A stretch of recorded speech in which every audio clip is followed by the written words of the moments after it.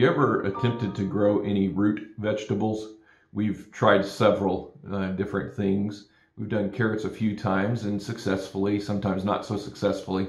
But I know when you're growing a carrot that you have this plant that's growing up above ground. And the plant can look really good, but it doesn't really tell you what's under the surface. Under the surface is a carrot, and sometimes we've pulled carrots and you've got this tiny little thing that you pull out. Sometimes it's hit hard ground or it's hit a rock and it turns and it bends and you come out in this deformed looking carrot.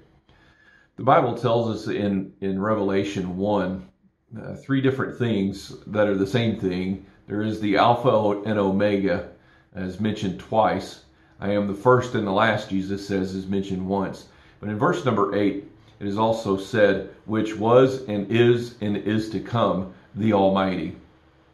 The omnipresence of God is something that's pretty amazing when you think about it. In this scripture, we see that He has always been, He is, and He always will be. That's usually what we think about when we think about the presence of God being all the time.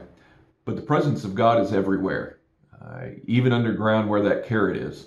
Or if we can make the spiritual application, even in the roots of your heart, what's inside you. What we have, the plant that is growing underground is really what's important. And God knows exactly what that is. God knows what your things are that nobody else knows, the things that you struggle with, the things that frustrate you, the things that hurt you, things along that line. He knows those things. Talk to Him about it. He knows the deepest things in your heart. He's there. He is seeing it right now. Cast your care upon Him. Talk to the Lord about those deep things. Don't just put a plant where everybody thinks you're okay.